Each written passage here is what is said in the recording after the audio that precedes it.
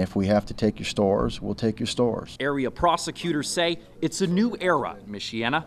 Tuesday, they arrested 20 people for selling synthetic weed in St. Joseph and Elkhart counties, but tell ABC 57 News they don't know what else they'll uncover in this pending investigation. Clearly, they're interested in doing whatever they can do to make a side buck. As it turns out, the stores busted on Monday aren't the only ones hustling the system.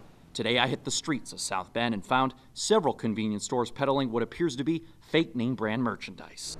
When we talked with police about this issue 8 months ago, they told us it's hard to prosecute store owners because multi-billion-dollar corporations aren't interested in opening a legal case in South Bend. We need the partnership of these very, very large companies. So we thought we'd help them out. This store and this one are just a few in our area blatantly selling what appears to be fake Notre Dame hats, t-shirts, and jackets. The merchandise we purchased today is missing an official licensing sticker half as much as the real thing, and the stitching is poorly done.